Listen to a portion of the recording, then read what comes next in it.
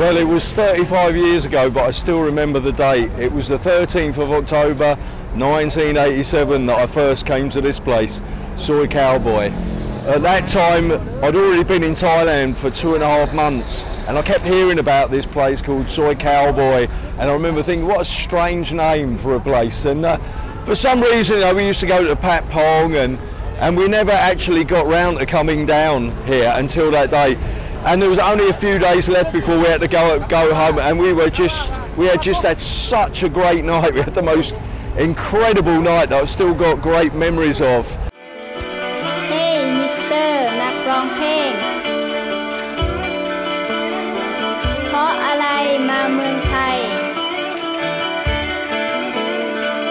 And it was one of our biggest regrets of the whole trip that we discovered this place so late. I don't get there anywhere near so often these days as I used to, and there've been a lot of changes. But I'm going to take a stroll down there and see what I remember, see what's different. Right, just going to take a walk down Soy Cowboy. It's the first time I've done this for 3 or 4 years. Well, it's all right. It seems quite lively.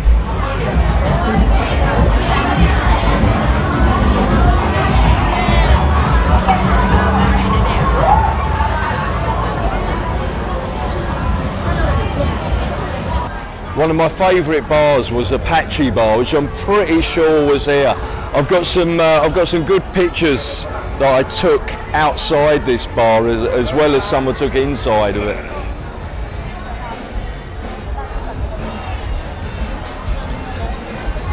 And this is the legendary Tilak bar. 35 years after my first visit, I'm going to have to pop in there and have a drink in a bit, just for old time's sake. Now, Cowboy 2, I'm pretty sure that 30 years ago it was called Annie's Cowboy, this bar. And my good friend Gop, who I haven't met for 25 years and hopefully I'll be meeting up with tomorrow, he used to manage this bar. And here we have the after school bar, which has the naughty boys corner. I wonder if it still has the naughty boys corner.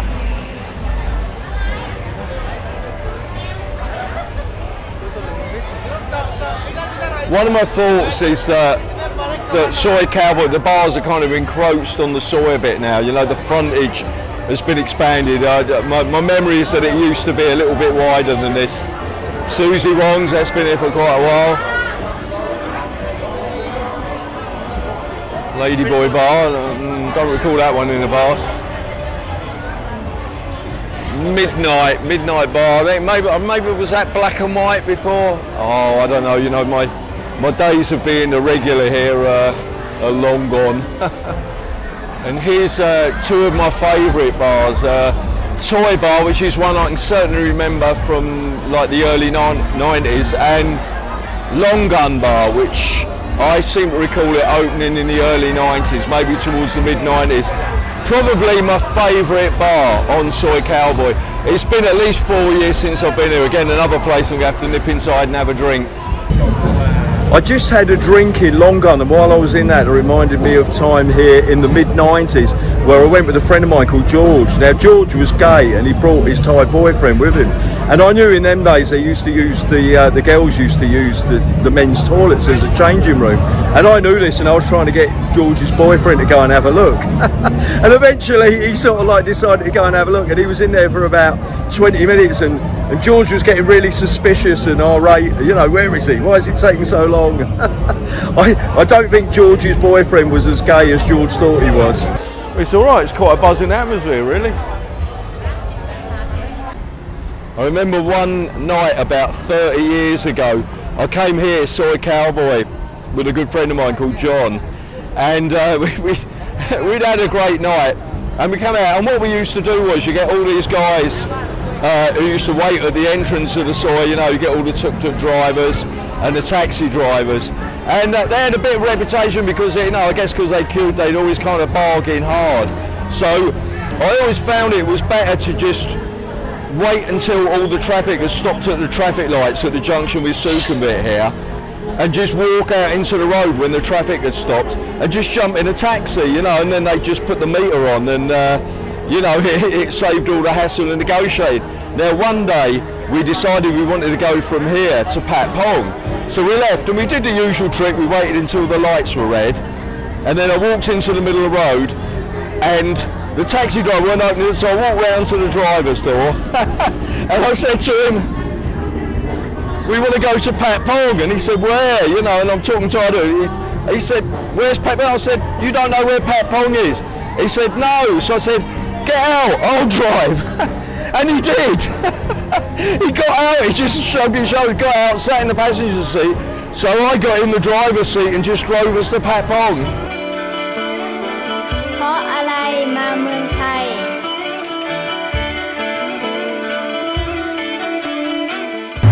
So walking down Ceylon Road towards Patpong Road.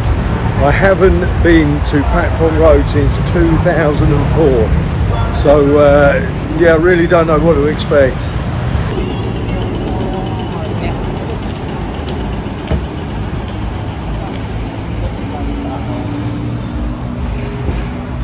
Oh, is this it? Is this Patpong 2? It looks dead. Wow, just trying to get my bearings. It's been so long. And this down here, there used to be a bar called Mike's Place. This was the entrance to it down here. This was probably my favourite place. It's probably the nearest I had to a regular bar on Patpong. Just not a sign of it now, is there? Just a door, that's it. Wow, how times have changed.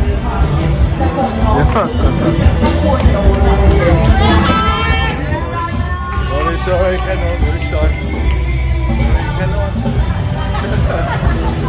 Yeah, maybe she's a strong one. No, sorry. No, you know. No, thank you. No, no, not this time. Oh dear me! Oh, it seems to be. Oh, this area's changed a bit. Oh, I'm not sure I want to go down here anyway.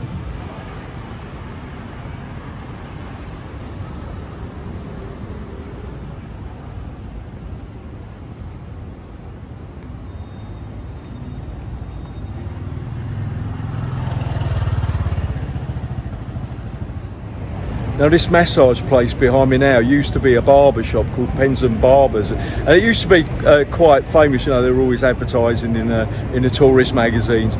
And I've got one really strong memory from this place. This is where I came to watch the 1990 World Cup semi-final, England versus West Germany.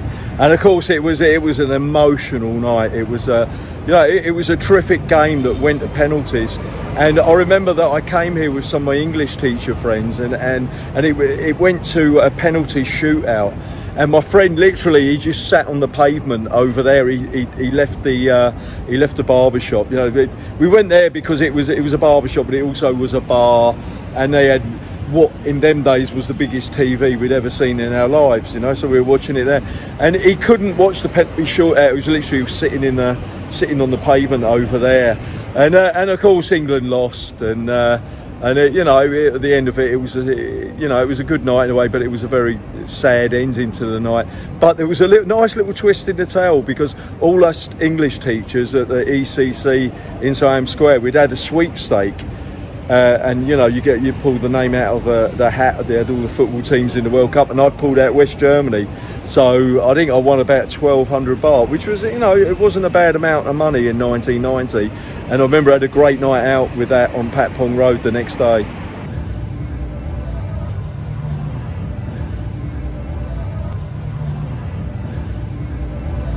I don't believe this, walking down here, it's so dark. Is this really Patpong Road I'm walking down?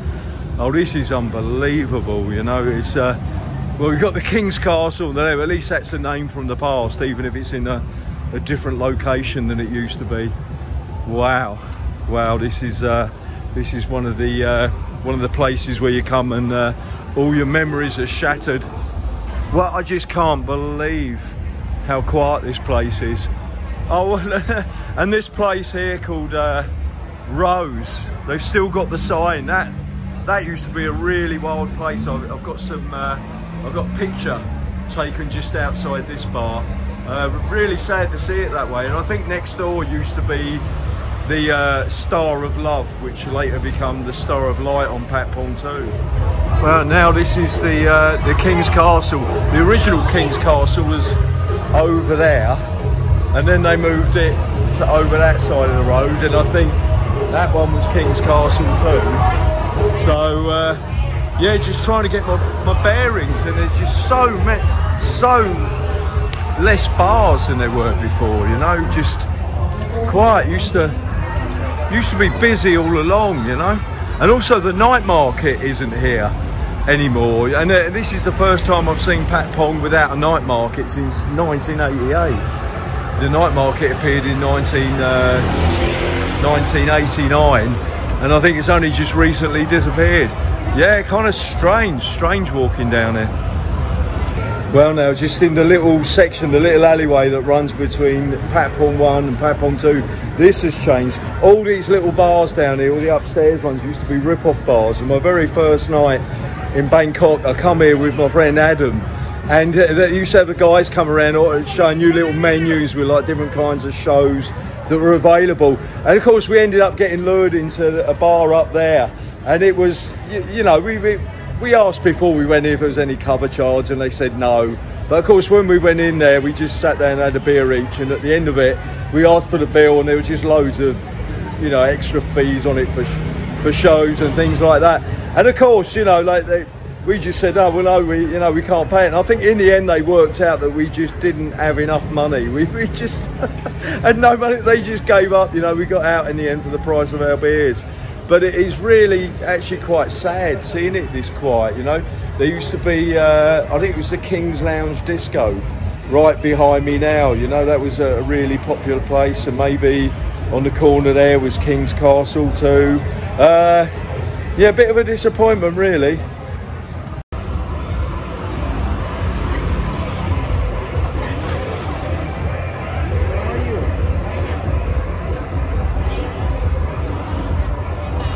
Oh no, this one's Superstars Bar. I think I've got some pictures taken outside this bar. It's really sad to see Patpong this way. Oh, and here's the Safari Bar is closed now. I used to come here after I finished teaching English on a Friday, and there used to be a lady in there who sort of like, you know, if I paid her bar fine, you know, she was sort of happy to go along. She just, you know, she was just sort of bored with work, you know, so we used to. I used to come and meet her and take her out for dinner. It really doesn't look like it's changed much at all. You've got the original sign up there. That sign I think is exactly the same. But I think this used to be Grand Prix Bar. I think it was this bar. And Grand Prix Bar was the first go-go bar in Bangkok. It closed in the early 90s. Yeah, it was a cool place. It had a nice little bit of history to it. I think around it used to be the entrance to the Queen's Castle too, which was like a show bar, and they used to have all kinds of crazy stuff going on up there. And I remember they had this little DJ booth where they'd have a DJ, and you know, in Thai establishments they always like to have a picture of the king in the establishment. And I noticed that once they had a picture of the king in the DJ booth, but it was on the one corner that wasn't facing the stage, so it was like there were all these things going on the stage, but the king was there but he couldn't see it. I used to see a lady who used to work at the Queen's Castle, one of the showgirls, and she had this neat trick opening a beer bottle. I'll say no more. Oh, and I just say it's Peppermint, the Peppermint Club, and that above here used to be Peppermint Lounge, which was like a discotheque. And I just remember being there on my first trip in 1987, and we're sitting upstairs, and all of a sudden the police come in, and then the music stops. and then the girl I was with explains to me what happened. She said, oh, don't worry, you know what I mean, there'll be an exchange, and then the music will start again, which is exactly what happened. And there used to be a go-go just upstairs on one of these, and it was called Baby A Go-Go. And they used to have this kind of crazy show where they used to have a couple of volunteers would get on like a kind of big butler's tray, you know, this big trolley thing, and they'd be up to something while they wheeled this trolley around the go-go, so everybody got a good look. And while they're wheeling them around, they were playing Happy Birthday on the loudspeakers. And this isn't a one-off. This used to happen every night. It was a crazy sight. Right, I think that's what remains of the Supergirl sign. I'm not sure. But yeah, I think this was Supergirls. It was this big go-go bar that was upstairs, and you just used to walk in the front, go up the stairs, and they used to have like this crazy show. I think it was like 10 p.m. or 11 p.m. each night, where the ceiling, like, was a full ceiling, would open up, and a Harley Davidson motorbike would come down or be lowered mechanically on a chain. And there'd be a couple of people on the Harley Davidson doing something that they probably shouldn't have been doing. And this wasn't a rare occurrence. This used to happen every night. Well, I don't know what to say. Patpong Road. First time I've been here for 17 years, and yeah, no, disappointment. It's just not what it was, you know. I'm not sure what it was like before the situation started in 2020, but the place is just devastated. Is what I remember it. You know, there's not a fifth of the bars here there used to be. Yeah, I was actually warned by somebody that I probably would find it a disappointment, and yeah, I should have listened to him. Hey Mr. นักร้องเพลงเพราะอะไรมาเมืองไทย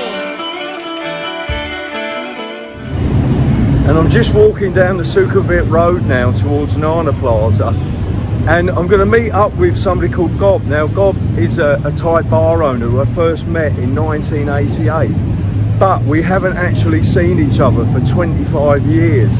We kind of lost contact, and recently in Pattaya I met a guy called Dave who knew Gob, and he put us back into contact. So I'm really looking forward to meeting up with him. He owns a couple of bars now in the Soi 4 area. He owns a sports bar called Kickoff, and he owns a bar that he's owned for at least 20 years now called the Bangkok. So it's going to be really great to catch up with him. Always big rep.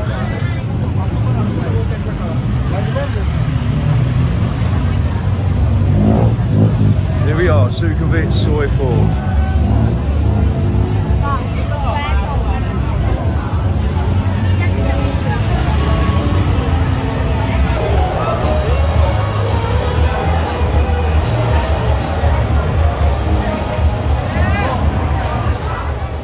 Nana Plaza. Now, the first time I came here in 1987, the place was absolutely dead. I can remember walking in and walking up and down the stairs, looking at some of the bars. I remember Woodstock Bar. The place was absolutely dead. About 1989 it really took off, and once it took off there was no turning back. Right, I've just arrived at Kickoff Bar, and this is Gob. I've known Gob since 1988, and correct me if I'm wrong, but it was our mutual friend Mr. Graham who taught you how to speak Cockney. Is that right? Yeah. So that's right. So tonight, Mick Patpong. oh right. So And another guy, Jimmy Callahan. Jimmy Callahan, that name rings a bell. Yeah, you know him, isn't Yeah, it? he used to be Prime Minister, didn't he? Yeah. So, anyway, so tonight we're going to raise a glass to Mr. Graham, the man who put Cockney in the Bangkokney. Now, Bangkokney is one bar that Gob owns just down the road here in Soi 4, and this is his latest venture here, Kickoff. It's a swinging bar, sports bar, and you say you've owned this one for 8 years? 8 years now. 8 years and 20 years of Bangkokney. Okay, well look, it's great to see you again, Gob. Hey Mr. นักร้องเพลงเพราะอะไรมาเมืองไทย